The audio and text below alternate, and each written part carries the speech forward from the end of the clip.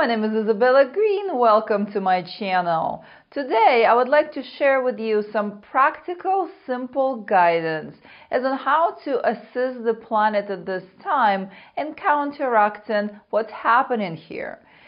In counteracting not only the consciousness of the virus that we are now facing, but also the consciousness that is spreading over the planet, and that is the energetics of panic and all of the stuff that, to me, when I zoom into the way the energy field of the planet looks at this time, to me it looks like gray static. We have been able to counteract that gray static recently with all of the meditations that are happening, but we still need more work. And in case you're new to this, in case you are just learning or just joining the Lightworker family here and just learning to hold that light, I want to share with you some tips of how to do global grid work and also how to counteract the virus. I literally just received the download of how to counteract the virus today, and I want to share this with you, as all of my methods that have came to me this way through my downloads and my meditations. I have been super effective in helping hundreds and hundreds of people that I actually work with one-on-ones. So here are the tips for the work as a light worker if you're just beginning to do the grid work. The first and number one step is to make sure that you are maintaining your own energy in a peaceful, balanced state. You definitely should not be sharing the panicky or fearful or distressed state with the rest of us. The number one priority, the number one responsibility that every light worker carries on this planet at this time is to maintain your own inner peace and inner balance. And meditation is something that would help you tremendously. Staying in the present moment too helps tremendously to calm down any sort of distress or fearful response, because most anxiety is generated by foreseeing something that is not really happening to you at the present moment. So continue bringing yourself into the present moment, and also meditation calms these emotions down, and you might have some time to spend extra time in your meditations, because you might have a little bit of time before you are able to find that peaceful sweet spot, but you are going to find it. Just give it a little extra time. Once that mind calms down, find that light, fill your own energy field with the light. Some people envision golden light. Some people envision a rainbow light. Some people envision white light. Whichever it is that resonates with you. Let's just take white light as an example here. So envision filling your body, every energy center in your body, every chakra point in your body with the white light. Filling up your spinal column with that white light, and expanding that white light out into the room or the space where you're at, 9 feet around you. You want to carry that and maintain that all around you at all times. Placing a diamond glow or the diamond protective shield around that 9 feet diameter is also a good idea, just to counteract whatever energies that are coming into your energy field. You might want to envision that being like a mirror surface on the outside, but make it a mirror surface only externally. So the mirror is facing whatever is outside of you. And from the inside of your energy field, envision that it is transparent surface. So your energy field has a membrane around you, and it is transparent, and you have that protective mirror reflective surface on the outside. So this is the vision or the visual to hold. And once you do that, everything that I just mentioned, you're going to find that your mind calms down and you're in this space of divine neutrality. And once you found that divine neutrality, start sending that light out of the top of your head out into the grid of light that the light workers are holding around this planet. Just tap into, just go ahead and visualize the energy field around yourself, around the area where you're at, around the globe.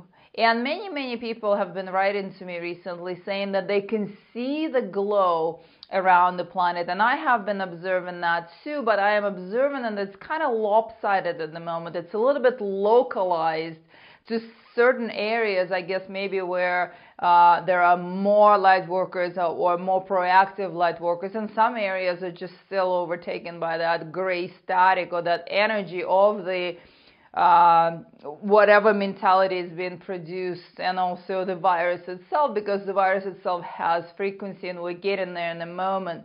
But visualize that energy field and visualize the grid points around the planet. This is very basic grid work that you can do right from your home, right from the comfort of your own bed if you wish.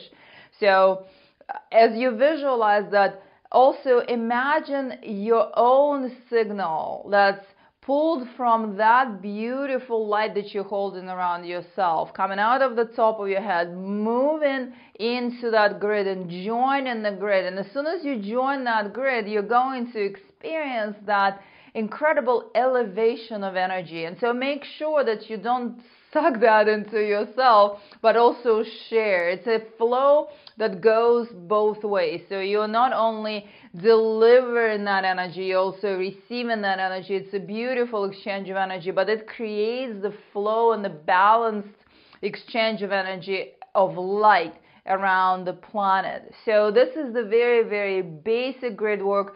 I've been doing a little bit more advanced stuff because I can see the grids and I can see the energy field every night in my meditations. I have not skipped a single day of meditations since this whole thing started, and I am actually in a really good and balanced and peaceful space, regardless of being fully aware of what's happening around me and receiving so many calls, distress calls, and all I've been doing lately is just giving that emotional support to people over the phone. But aside from that, I'm still, or in parallel with that, I'm completely able to maintain my own energy field because I am supporting the grid, I'm supporting the bigger picture, and I'm also supporting my own energetic state. Supporting your own energetic state is important.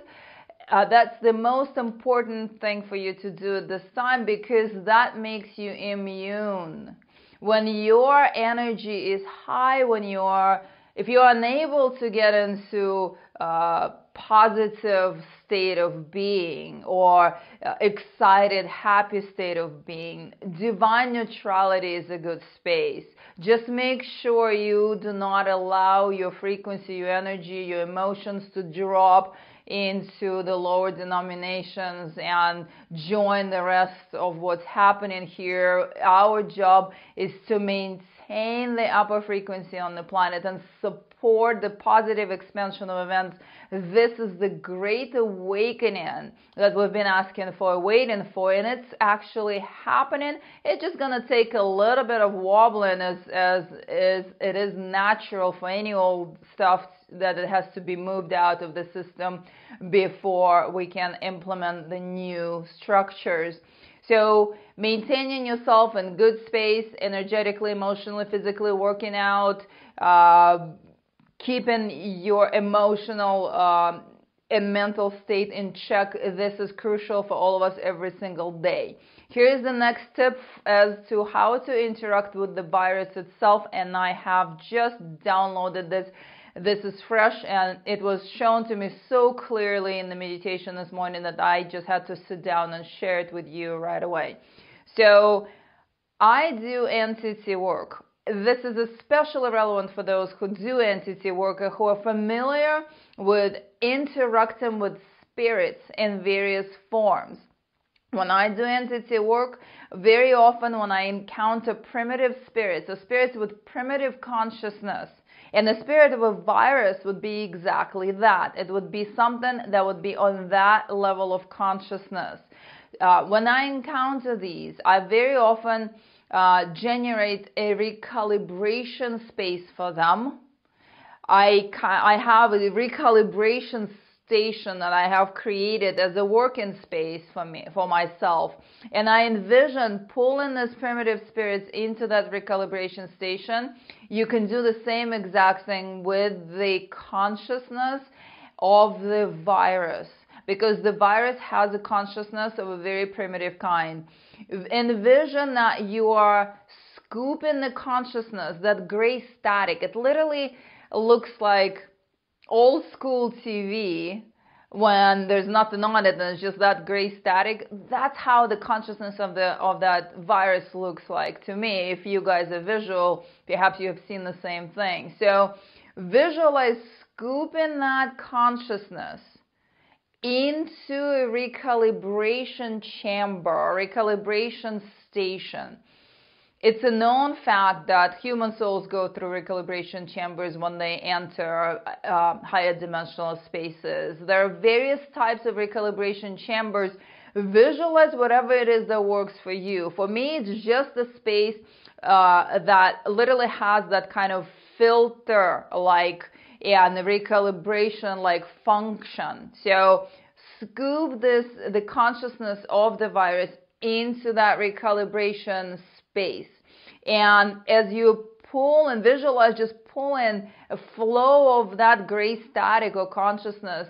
And to me, it looks like a lot of gray dots. So let's say it's an individual consciousness of each part or each particle of that virus. So collect all that into, vacuum it into recalibration station or recalibration chamber.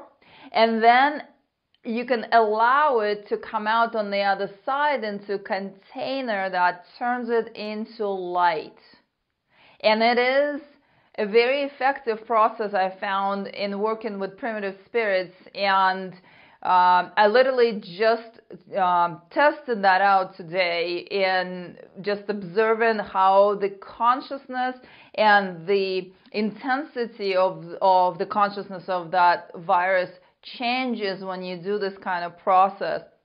The thing is that that virus is already losing its intensity. It's already losing its power. It already turned out to be much less deadly than it was meant to be originally when it was created. And so it is already working. Assist in that way so that you could clean up that type of consciousness and recalibrate it into a whole different state of being, recalibrate it into the light state of being, and that would neutralize let's just say the aggressiveness or the deadliness of this spirit. So I wanted to share this with you.